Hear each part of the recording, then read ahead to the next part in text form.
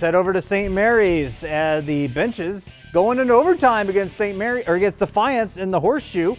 And St. Mary's Carter Fishbaugh knocking the ball away. Good defensive play. You need those in overtime. Will Lommer sinking the three to give Defiance the 61-60 lead with 32 seconds left. Ethan Steger driving, dishing off to Braden Dunlap to retake the lead. Back and forth we go. G.J.